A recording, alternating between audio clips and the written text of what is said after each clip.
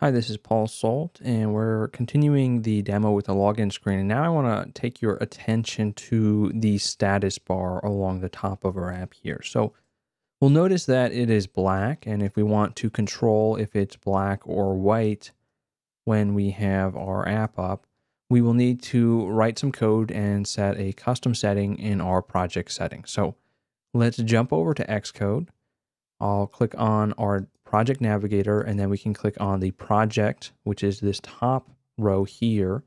Once we have this selected, we're going to look at our target here. If you don't see your targets here, press this little arrow.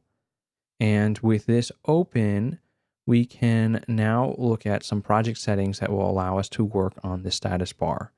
So right here, we have some options for changing the color of the status bar.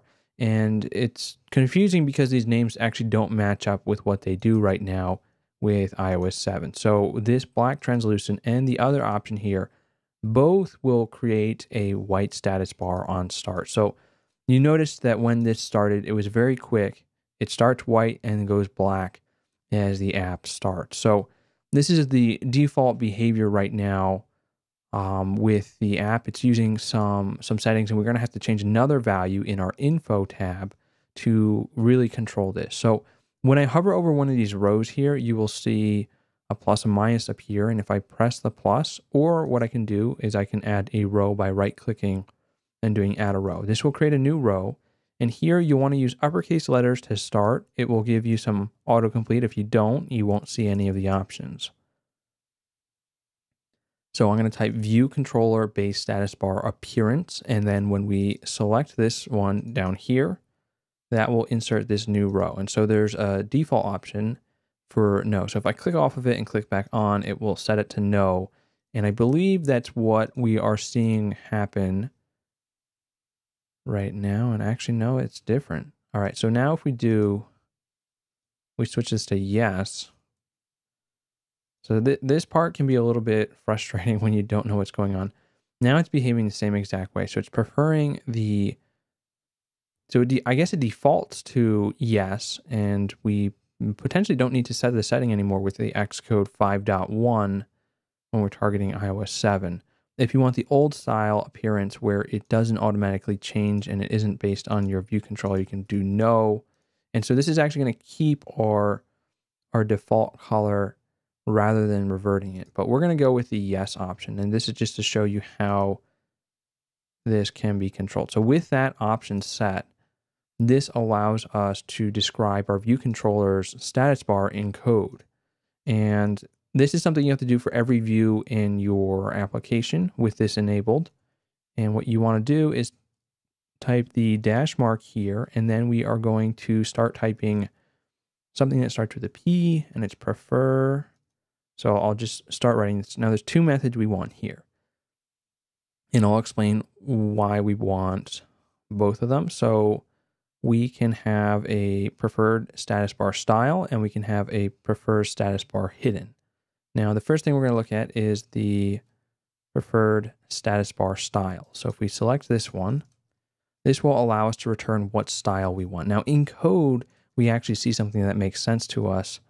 So if I do UIStatusBar, and I'm going to basically start out, if you notice here, I'm going to start typing what this value is, and it should give me some suggestions for what we can do for the status bar style. Now, you can see that the black opaque and the black translucent are deprecated, so that's why they have an arrow through them.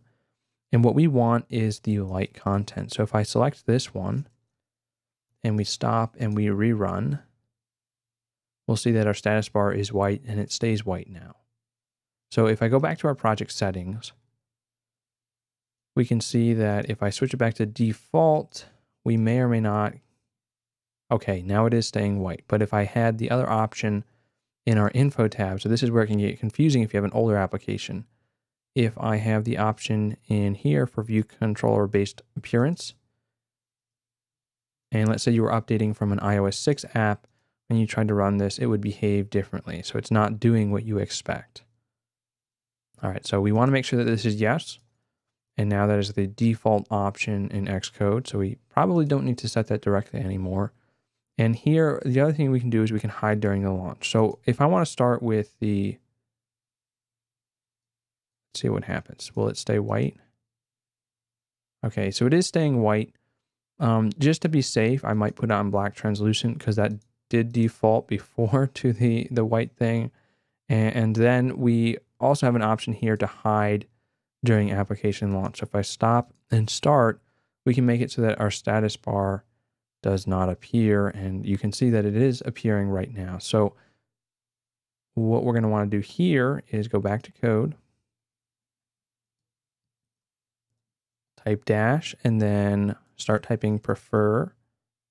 And here we have a status bar hidden, and I can specify that I always want it to be hidden. So now we have no status bar.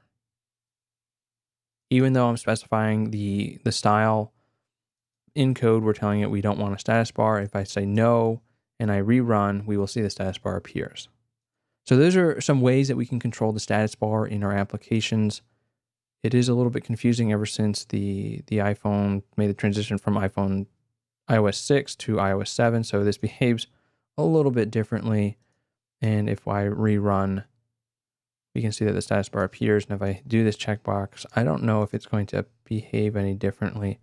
It looks like it's doing what it should do. So maybe we want to stay on default. And if you need to hide it, I think we want to do it in code because that's going to override whatever setting you set here. Though I've noticed sometimes in some of my apps, and maybe it's my older apps, that I have to hide it here and I also have to hide it in code if I don't want that to appear. So I have to say preferredStatusBarHidden is yes. So this method needs to return yes in whatever view controller you're starting. So since our storyboard, this is our view controller. This is connected to this code file.